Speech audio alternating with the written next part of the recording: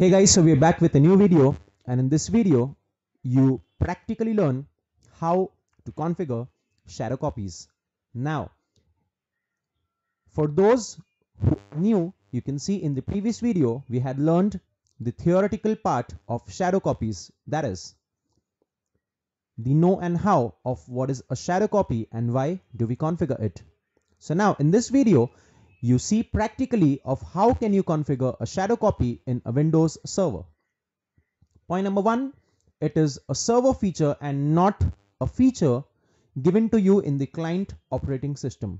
So yes, you can only find it in the server. Point number two, shadow to be taken of the entire drive and not of a particular folder. That means whenever you try to configure a shadow copy, it would only be of the drive, for example, C, D or E volumes, and not of an individual folder. So now, what's our scenario? So in my server, I have a C drive in which I have a folder for the employee name as Bob. So now, I have also created a map drive for the same employee Bob on his own machine. What if Bob deletes a particular file or a particular folder? So now, if he asks you to get it back, the only solution for this would be configuring a shadow copy in advance through which you can restore the deleted file or the folder. So let's do this. Now, on my server, I have this drive which is C drive, and if I right click on this, I can see an option saying configure shadow copy. So what do? Is I simply say create. So as you can see, I have a shadow copy getting created. Now, let's see what happens if the employee Bob deletes this particular file. Now, he has deleted this file, and if he asks me to get the file back, it's so damn easy. What do? Is I simply right click on his own map drive and say restore previous versions. To restore means to get back which was lost or what is deleted. So now, as you can see, I have one shadow copy available. If I open this, I can see this particular file. What will I do is I will copy this and paste it to the original location of Bob's map drive. So here's it, guys, the file is back. Not only is the file back, but also the content within the file is back. So it is that easy. Just by creating one shadow copy, you can always restore files or folders within that shadow copy, if in case an employee has deleted those files. But yes, you do have various other settings for this shadow copy. So what do? Is we'll have a look at the various options. Now, creating it manually each time can be hectic, or it may so happen that the employee forgot, to manually take a shadow copy. So in such a scenario, what do? Is you can set a schedule by going in this tab settings.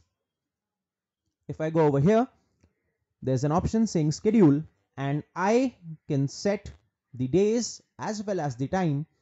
So on that day, on that particular time, the shadow gets created automatically without me having to manually take it. Not only this, where is the shadow getting saved? So the answer is shadow gets saved in the drive itself. For example, I can see my drive is C. So it's the C drive, and shadow is also getting saved by default at the C drive. If I want to change the path, can I do it? Answer is yes. But as of now, I do not have anything in the drop down button. Reason is very simple, because I have a single drive, which is C. If in case I had C, D, E, F multiple drives, I would have got the option in this drop down, so I can change the path of where the shadow is going to get saved.